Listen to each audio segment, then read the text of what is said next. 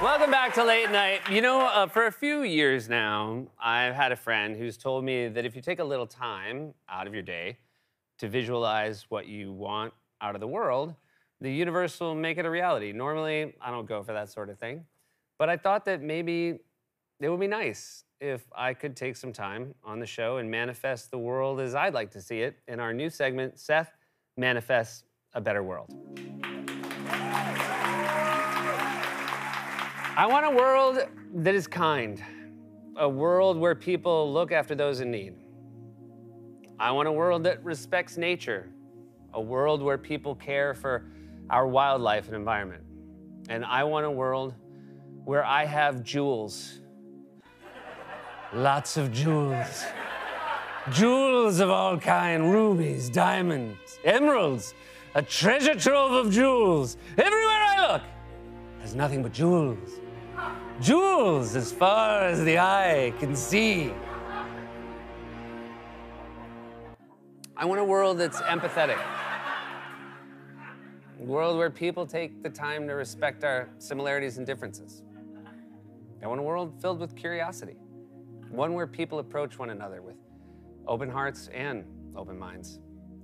I want a world where I'm swimming in jewels.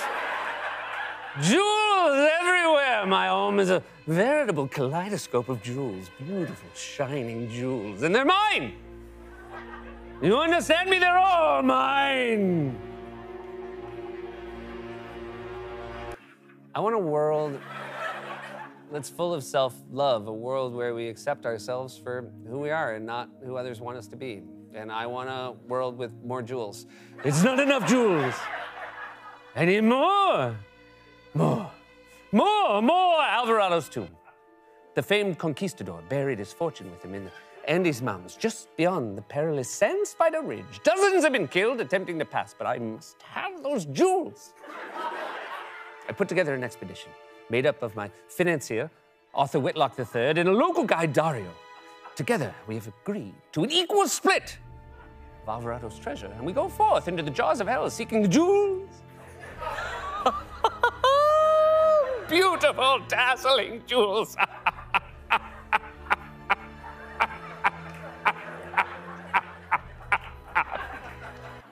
I want a world that is just. A world where people are treated in accordance to what is right and fair, such as me getting my jewels. For weeks, I tell you, we have traversed the precipitous Andes, searching for the conquistador's tomb. Frostbite gnaws at our extremities, and the thin air strips us of oxygen, leaving our brains consumed by madness. As we cross the Sand Spider Ridge, I see Whitlock's face. Does he truly believe I haven't noticed his scheme? I can see it in his eyes. He wants my jewels, mine!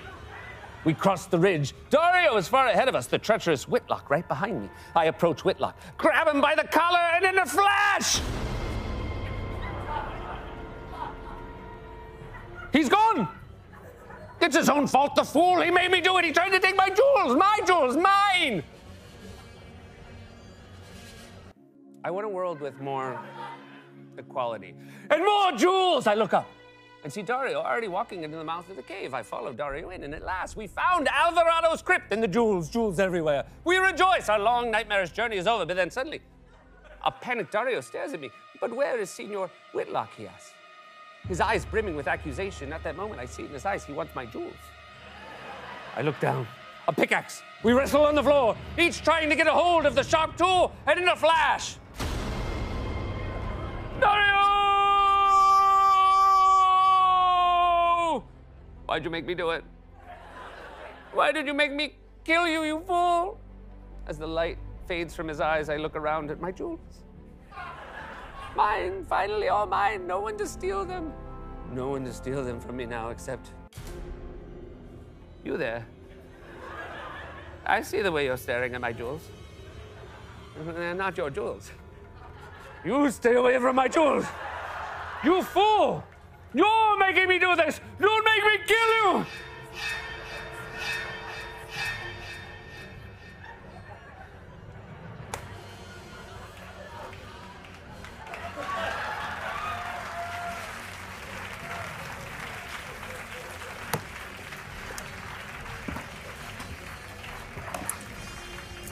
They're mine now.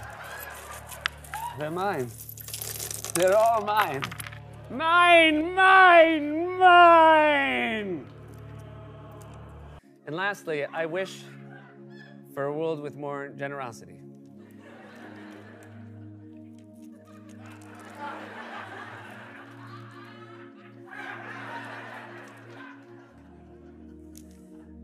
That's the world I want to live in.